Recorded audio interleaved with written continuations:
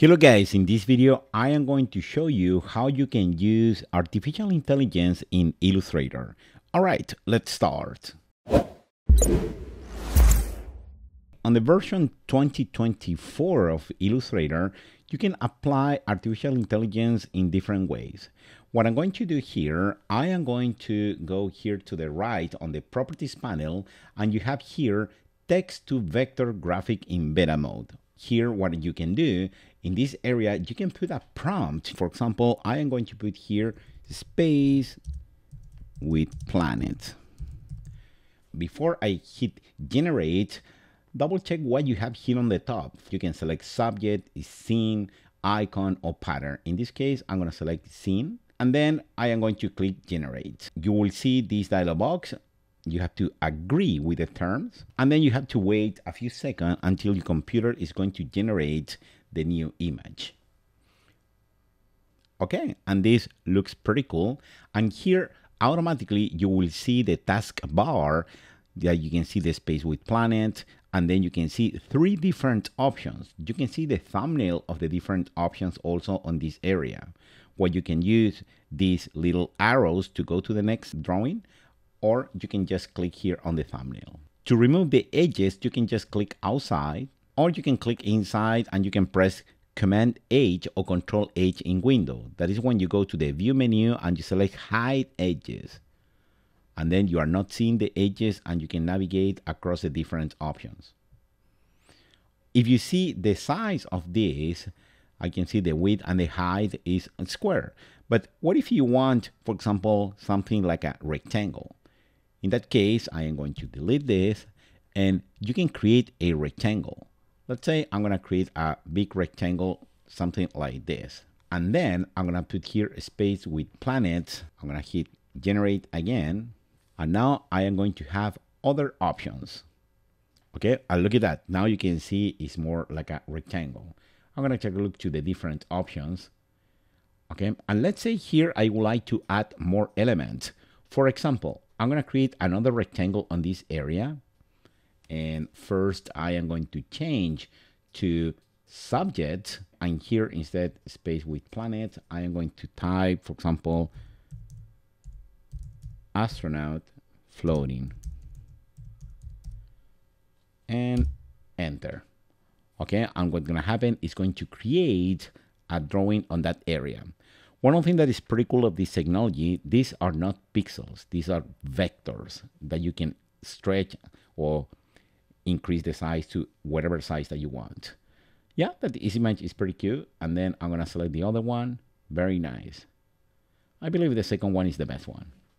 Then I can select another area, for example, here in this area.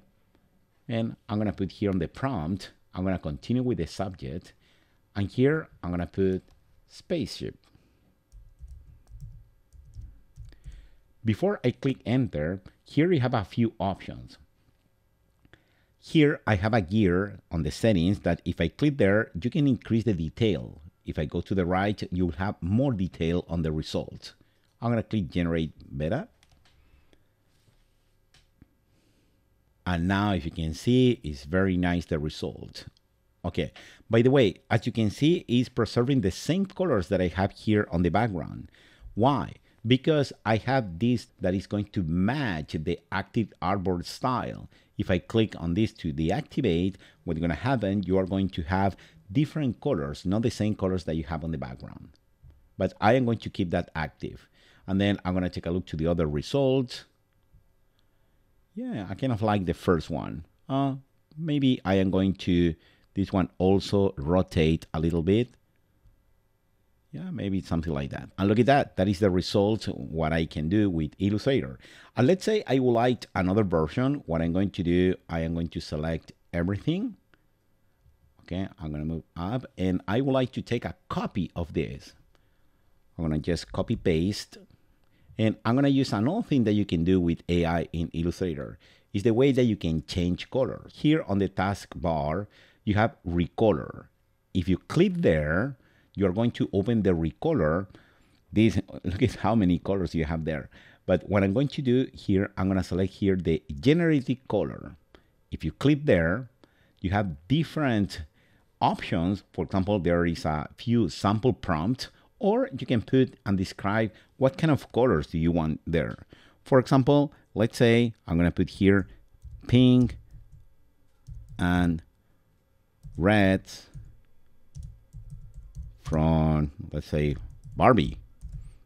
Let's see what's happening with that. I'm going to select generate. I have to accept the terms, and let's take a look what happened. And look at that. Very nice colors that you can apply to your result. I believe this technology is awesome with a lot of potential. In addition, there are all things that I can do. I'm going to select my artboard tool. I'm going to create a new one. And let's say I would like to create, for example, a pattern. I'm going to create a rectangle again. And here, instead subject, I'm going to select pattern. And then I'm going to select here, generate. Let's see what is the result. And look at that. You have a very nice pattern. This pattern will live here. If you go to the swatches panel, you can open and the panel, expand the panel, and you will see the swatch is there. If you click on the second swatch, that is going to add that swatch to the swatches panel. Click on the third one, same thing. And let's say you want to modify, you can select here edit pattern, or you can just double click and then you can start your editing at the way that you use Illustrator. For example, I can select here the background color. Let's say I would like to change for another color, and you will modify the pattern. Then you can click here on the top done, and you are complete done. These are very, very nice. And the last one, I am going to go again here, and I am going to select here icon. I'm going to create something here. I'm going to remove the color, and I'm going to select here spaceship for the icon, generate beta. Okay, and look at that. It creates a few icons that you can use for your design. Pretty cool stuff. That is what you can do with Illustrator, AI, and much more. All right, guys, I hope you like this video. Give me a thumbs up, subscribe to my channel, and see you on the next one. Okay, bye.